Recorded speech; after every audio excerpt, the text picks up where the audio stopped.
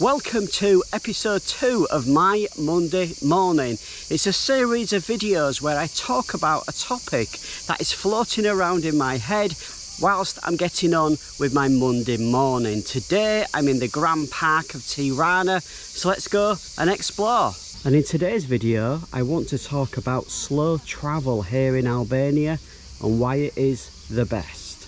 The first question you might be asking, it may be obvious, but what is slow travel? Basically, it's a way of travelling where you do it slowly, and rather than spending 2 or 3 days or a week in one place, you might spend a month or 2 months or 3 months in that place, and you really get to experience it. You find out the places where the locals hang out. You have more time to do the things that you love in life. And what you will find is it's a much relaxing, slower pace of life and travelling. And you will mainly find it is people that are retired, or like myself, a remote worker, that travel in this way.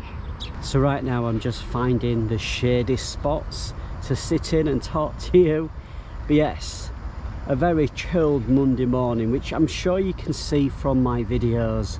They're very chilled, they're very relaxing.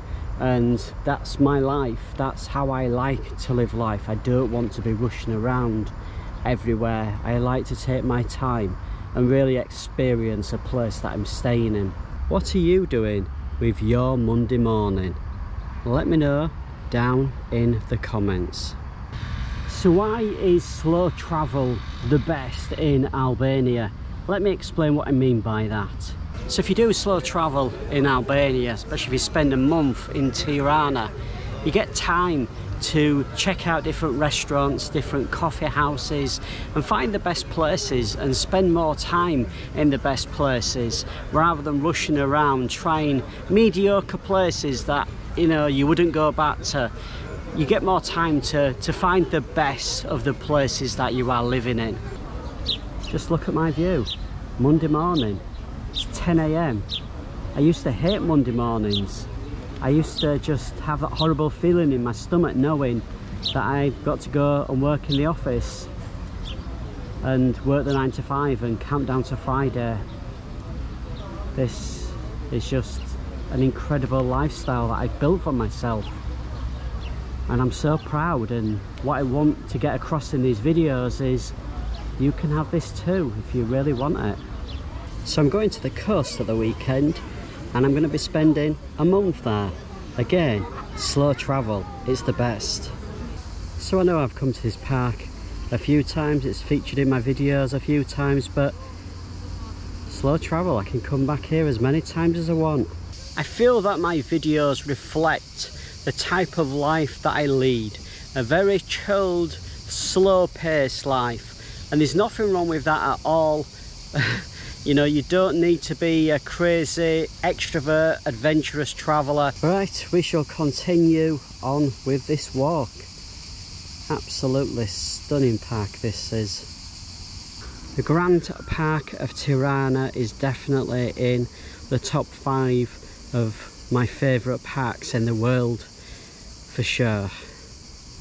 I'm loving coming here.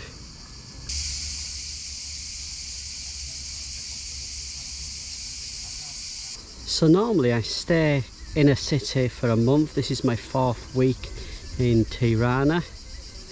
So I've had a few direct messages on Instagram and also comments on YouTube asking why I'm not travelling more of Albania. And this is all part of slow travel. But what I try to get across in my remote working video is that this isn't a holiday for me. I have to work 4 or 5 hours a day contracting, and that means that I can't go exploring and visiting different places. And also I don't drive. I'm blind in my right eye, so I can't have a driving license, so I can't rent a car, so that limits me in a lot of ways. But yes, I'm working. I just don't have the time to be able to go to all those different places, which is why slow travel suits my type of lifestyle. Obviously when my business takes off, then that's different. I'll have more freedom and flexibility to to be able to see more of countries, but also not seeing everywhere is a good thing, because then you can come back later and see the places that you didn't get to see on your first visit. So yes, that's the reason why I slow travel. It is time for a blueberry ice cream, and it's melting, so I'm gonna have to eat it quick. Oh, I needed this. I hope this video helps you understand the type of way I travel. And slow travel for me is the best way to travel, living this lifestyle. And also, Albania is just the best country to travel slow in. Looking forward to spending a month on the coast, and then in the future I will come back and explore the mountains, the north, further south. Lots of time to come back and travel slow in Albania. But I'm going to leave the video here for today. I am sweating like crazy. It's been a hot one. I hope you've enjoyed the video. If you've got any questions at all, leave them down in the comments, and I shall see you all again very soon with a new video from Albania. Take care.